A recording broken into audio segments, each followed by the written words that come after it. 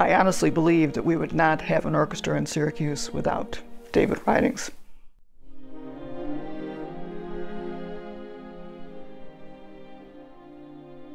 It was the first summer in 2011 after the orchestra had filed for bankruptcy, and we were trying to keep the music alive here. And we were discussing how we were going to proceed, and it was a very spirited conversation that he and I had, and I'm sure he'll remember it. The thing that we were both on the same side for was his commitment to Central New York, to the orchestra, and to the musicians of the orchestra.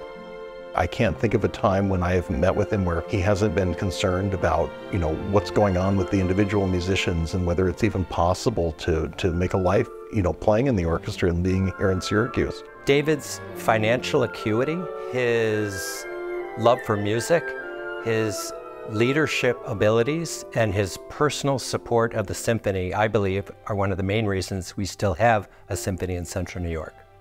David, almost from the beginning, was an amazing supporter of orchestral music in Central New York. But I think his biggest contribution is that he had the idea to create the Syracuse Symphony Foundation to support orchestral music in Central New York. He is a person who is really committed in all sorts of different ways. Certainly support through the foundation and personally is one aspect, but also his engagement and thought about all sorts of different aspects of just running the orchestra, I think, are really special. And that kind of engagement over many decades is something that really I think we should all really admire.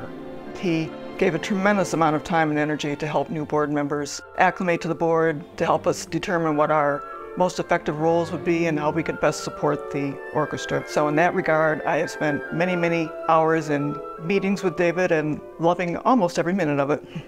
David has been running board meetings for many years, and I recall going to those meetings where David was always incredibly prepared, always discussing his love for music, and always the perfect gentleman. I mean, he was very supportive of me when I was the regional manager of the orchestra. I mean, his support for me has always been his greatest contribution. He's not a glass half full kind of guy. He is a full glass kind of guy.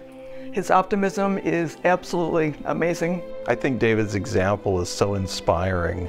It's hard for me to think of a person who doesn't meet him and think to themselves how they might get involved and be engaged in something in the same way that he has. And everything that he does, he approaches it with the idea that it's going to be successful, and he brings everybody on board, and everybody enjoys what's happening, and it's made an amazing difference in this community.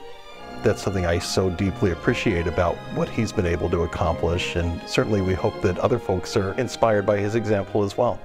So with that, I would say, David, thank you for providing all this joy to the community for so many years. David, your contribution has been extraordinary.